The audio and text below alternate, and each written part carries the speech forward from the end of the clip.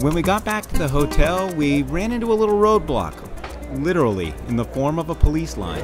So I guess with all the dignitaries here in town tonight and all the festivities, we're having a hard time talking our way back into our hotel. So, mi mesa en la fiesta es segura, creo. Sí, no problema. Está bien. They tell me my table is ready at the big party, so as soon as I can get through here, I'm just, I've got friends everywhere. At last, success. We're going through here. We got through. Our table's ready. Thank you, sir. Okay. All right, okay. Un persona muy importante. Soy muy importante. Ah, sí. It was like being admitted into an exclusive club. A club guarded by armed men with dogs. And there was another surprise waiting. I just had the media publicist come out here and offer me a detailed DVD of the proceedings inside. So evidently I have passed for legitimate media here. This is awesome.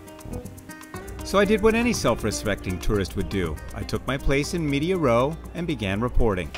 Well, we're here at the Teatro Nacional in San Jose, where Oscar Arias is going to hold his farewell dinner with the fellow leaders of the Central American republics.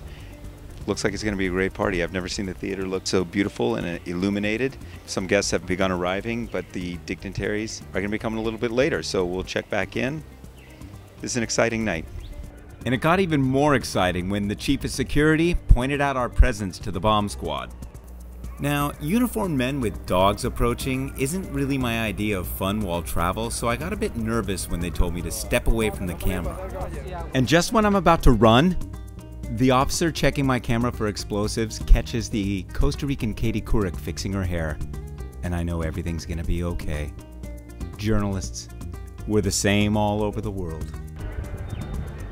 I guess I passed the sniff test. All the sirens could mean only one thing. Mexico was in the house. Once the big kahuna arrived, it was time for the others to come in. Now I believe that's Manuel Zelaya, one of the presidents of Honduras. Oh well, I guess they'll sort it out.